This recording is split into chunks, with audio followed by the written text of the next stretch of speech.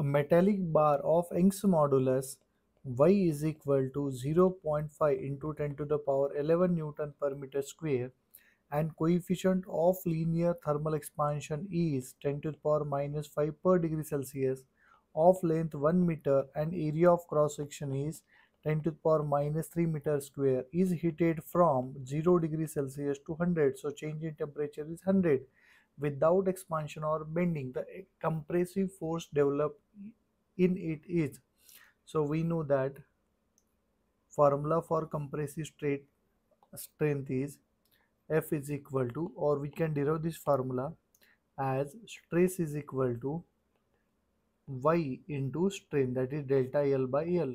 And as temperature increases, length also increases, due to which change in length is alpha initial length into delta T. So stress or force upon area is equal to Y delta L by L is alpha delta T. So F is equal to Y alpha delta T into A. Y is equal to 0.5 into 10 to the power 11 means 5 into 10 to the power 10. Alpha is 10 to the power minus 5. Change in temperature 10 to the power 2. Area is 10 to the power minus 3.